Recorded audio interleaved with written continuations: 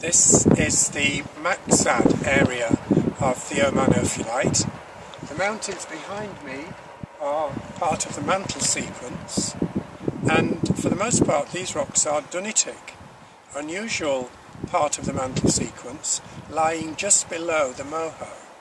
And so much of the structures that we see in these brown coloured rocks behind us are part of this what we call mantle transition zone or moho transition zone, made up of these dunitic rocks. Now, one particular feature of this area is that there are a number of important chromite bodies formed in this dunitic transition zone. So we are at the site of some chromite mining.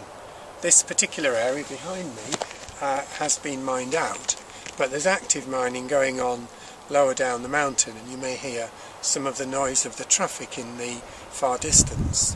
The boulders around me are big blocks of chromite which are being mined out, and we're going to look in some detail at the chromite layers within this dunite sequence. The two main rock types here are dunite, which is this one, and chromite, which is this one. Now, they're very similar in colour. The dunite is exceptionally fresh here, and so is a greeny black kind of colour, whereas the chromite is more of a black colour. And what we can see here is a number of alternating layers of dunite and chromite. So if we look below here, there's a chromite layer, then there's a dunite layer, and then there's a chromite layer, another one about 15 centimetres or so, and then a dunite layer here, 40-50 centimetres thick, and then a chromite layer here. And it's this layered nature of these rocks which characterises this particular set of outcrops. What I want to do now is just look at some of the detail, the fine detail in the chromites. Look at this particular band, and you may just be able to detect that it's actually quite blotchy. There are lighter coloured blobs and darker coloured blobs. The lighter colour is olivine and the darker colour is chromite. And this rock shows what we call an anti-nodular texture.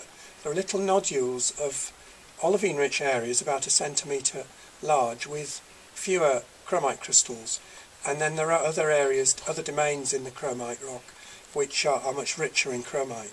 And this is a persistent feature we see in many of the chromite layers here.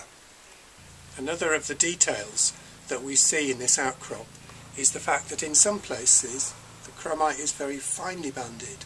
This specimen I have in my hand, for instance, has chromite bands, the black ones, the grey dunite bands, and then some very fine layers made up of yellowy green olivine crystals, making up layers of large crystals. We also see this material in outcrop.